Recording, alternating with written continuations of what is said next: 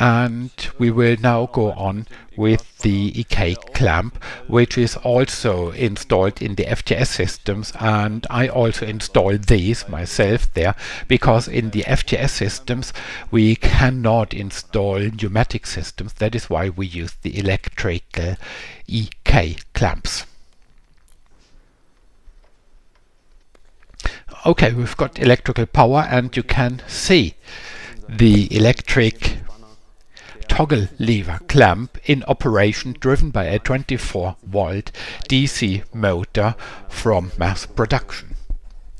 And you can see the usual system integrated in an encapsulated housing, and we still have the same connections, which means that the clamp arm is the same as in the case of conventional clamps. The connections on the front and rear and the well-known inductive T12 sensor systems are on the rear. And instead of a piston rod, we have installed a trapezoidal spindle, which has the main advantage of self-locking. Irrespective of each position, the clamp will be locked in each position, also in the case of an emergency stop. And the trapezoidal spindle is not the only benefit, but also the lower energy consumption. We save up to 95% of the operating costs in comparison to a pneumatic clamping unit. But because we have not only an electric clamp in our product range, but also the corresponding control system, we have installed all the components here. Here you can see the so-called motor island TMI8, which is now controlling a single clamp, but with this unit up to 8 clamps might be driven. And this is quite good if you are in a big plant and if you want to operate several clamps at the same time. Then you can use such a motor island to do this. This motor island has been designed for several bus systems. We've got several versions of it, and we also offer the corresponding supply module. In the supply module we feed in the 400 volts or 230 volts, and then we feed 24 volts to the motor island and then to the electric clamps. This is the control unit, which has been installed as a test box here in order to drive the electric clamps. And if we want to operate several clamps at the same time, then we would have a cascading system within the motor island. If we want to operate 8 clamps at the same time, we would use cascades, that is every 20 milliseconds, which you cannot even see here. Because the clamps do not need a major initial power rise. And now I stop the system to demonstrate how to switch over.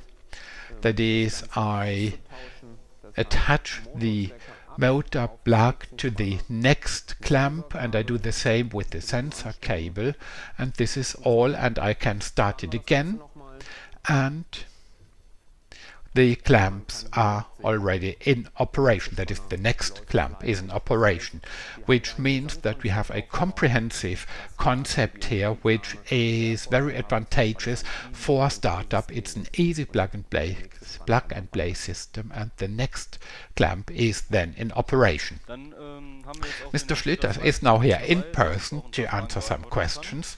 Good morning, everybody. And here we have the first questions. How do I adjust the opening angle of the clamp? Well, that's very easy if you want to adjust it. On the rear, the lower sensor position can be changed, and when we change the height of the sensor, we also adjust the opening angle. Could you also manually unlock the clamp? Yes, you can do that, which means at the top we have direct access to the spindle, and at the bottom we have access to the motor shaft. Then we can move the system, thereby adjusting the opening angle and unlocking the unit. What is the cycle time of the clamps? The cycle time is the same as in the conventional clamps: 1 second for opening, 1 second for closing. How about the energy you need? How many amps? Well, first we have a very brief power rise upon startup, that is a high peak, but the continuous power is about 5 amps. It will depend on the size and also the work the clamp is doing. Is there a control concept for a single clamp?